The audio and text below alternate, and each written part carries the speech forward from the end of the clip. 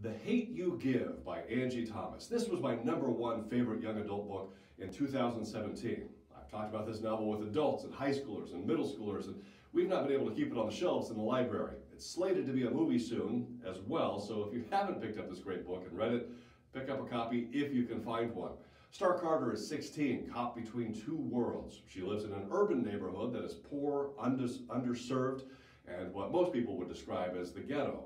But she attends school at an elite prep academy in a wealthy white suburb, where she is dating an attractive young man who is white.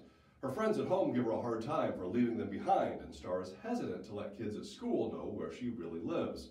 One afternoon, Star and her childhood best friend Khalil are pulled over by a police officer close to home. Khalil reaches for a comb, and the white cop shoots him dead in front of Star. What follows is all too familiar. The black community goes up in arms, demanding justice, only to be met by a blue wall. The cops and prosecutors have little interest in investigating the incident.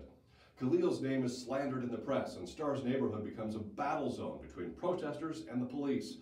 At school, Star is hesitant to speak up, but what Star comes to realize is that what she knows can help break the tension between the two worlds, if only she can find the right way to speak out.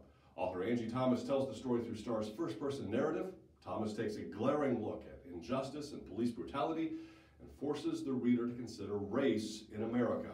Give this book to every high school and middle school student you know. It's that good. Expect a rousing discussion as a result of the topics covered in this novel. It's a rallying cry for action on a topic that has plagued America since its inception. This is the best of a bunch from a recent list of titles on similar topics. See also Jason Reynolds' All-American Boys, Tony Medina's I Am Alfonso Jones, or the nonfiction title Ta-Nehisi Coates' Between the World and Me.